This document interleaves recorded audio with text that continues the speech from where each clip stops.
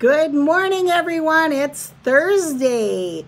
It is April 23rd, 2020. I hope you're all having a good morning so far.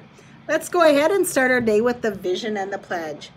The vision statement: at Hagen Elementary, we will be safe, responsible, respectful, and most of all, have fun learning.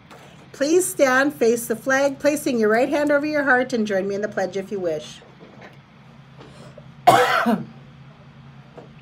I pledge allegiance to the flag of the United States of America and to the republic for which it stands, one nation, under God, indivisible, with liberty and justice for all. Remember, today I will do my best, never give up, and encourage others. We have a few birthdays today. We have Carter 8. Nope, that was yesterday. I'm sorry. Naomi M. and Alonzo O. Happy birthday to the two of you. I hope you have a wonderful day. If anybody talks to those two online today, wish them a happy birthday.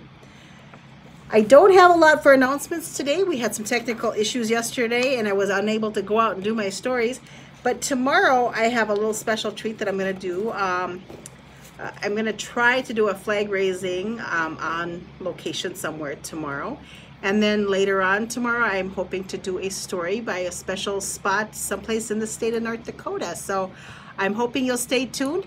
And we need to have a drum roll for yesterday's Dr. Seuss book winner. Yesterday's winner was There's a Wocket in My Pocket. That was the winning book yesterday. So thank you all for going on and reading and voting on a book.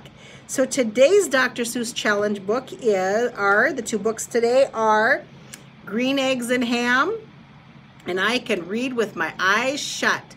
Those are the books for today. Let's see which one wins tomorrow. So have a wonderful day, everyone, and we'll talk to you soon.